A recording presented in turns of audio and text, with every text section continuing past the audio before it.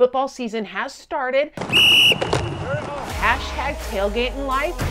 We are making crab rolls and crab cakes because we're in the Pacific Northwest and it's all about seafood. This is a collaboration that was put together by two great guys over at Just Cook the Damn Food, Richard and George. They said, you know what? Think about your football team. Who is your football team? Well, here, Seattle Seahawks. It's all about the Hawks, baby. So we are making two different tailgating dishes. The first one we're working on right now is we're gonna whip up some little crab cakes.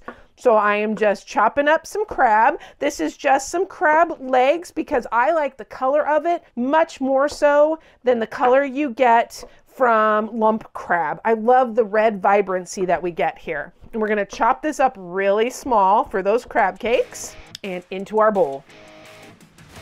Also got a little bit of celery.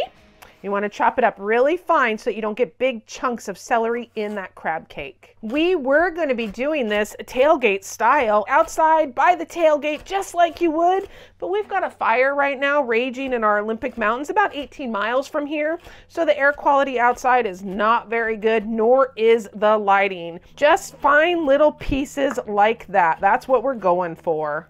We're gonna add that right into the bowl. And some shallots. Now the shallot is also going to be used in our other dish that we'll be cooking up today. So we're only going to use half of it.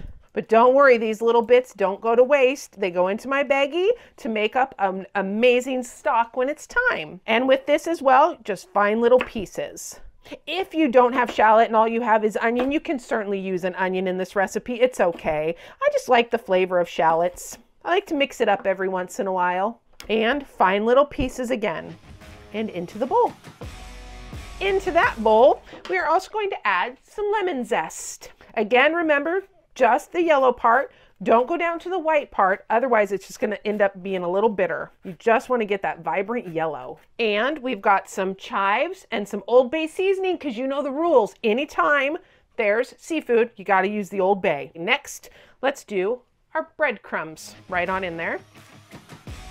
An egg. I'm gonna crack the egg though into a different dish so I don't get an eggshell. And in there it goes. Some mayonnaise. This just helps kind of keep it a little more tender, those fish cakes, crab cakes. Just adds a little bit of moisture to them. You wanna make sure and mix it up really well. All right. We've got a skillet going for these. We're just going to do a shallow fry. Just gonna kind of get them and form them on here. And then we're just gonna put them right on in there. Just like that. Perfect size little $50, silver dollars. Let's get our second dish going.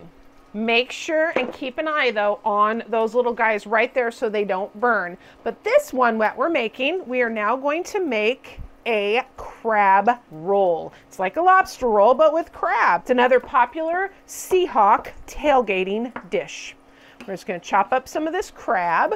We're not gonna put that in the bowl though. Shove that to the side because that's gonna go in last. But let's get our shallot cut up now into just nice bite-sized tiny little minced pieces again. And this is gonna go into this bowl. Some celery. Now remember, our crab is fully cooked, so those are not gonna take long. Basically what we're doing is just browning them up and cooking out the breadcrumbs and the egg. So let's go ahead and give them a quick look at. Oh, we're good to go. Let's go ahead and flip them. Back to our celery. Again, just tiny little pieces and into that bowl with those onions, or that shallot, I guess. Oh, those look great. Let's go ahead and take this batch out and we'll get another batch started. We're gonna take it to a drying rack, or to a cooling rack, I guess it's called. You don't wanna put them right onto a plate because otherwise they will get a little soggy on the bottom. You wanna allow the air to kind of move around them. So a cooling rack is the perfect place to go. All right, back to our sandwich. A little lemon zest into this. We've also got some chives and some Old Bay that's gonna go in there as well. We've got some hot sauce, just to add a little bit of heat to this dish. Not a lot, just a little. Lemon juice, and last, some mayonnaise. And we're gonna mix. The reason you want to mix this up before we put the crab in is because we don't want the crab to break down. You want to have those big glorious chunks of crab in there. Gently fold the crab in so as not to break it up. You're not looking to make like a tuna salad or an egg salad, anything like that. You want those big, beautiful chunks of crab in that sandwich. Just like that. Does not get any easier than that. But let's keep going. Let's make some room here.